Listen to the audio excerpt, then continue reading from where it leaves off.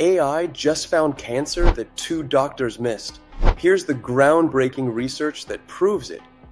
A major Swedish study, published in The Lancet, had AI assist radiologists in reading mammograms. The result? They found 20% more cancers.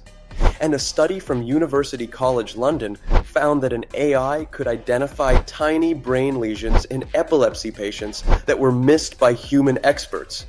In over 60% of cases previously deemed normal, the AI found the problem.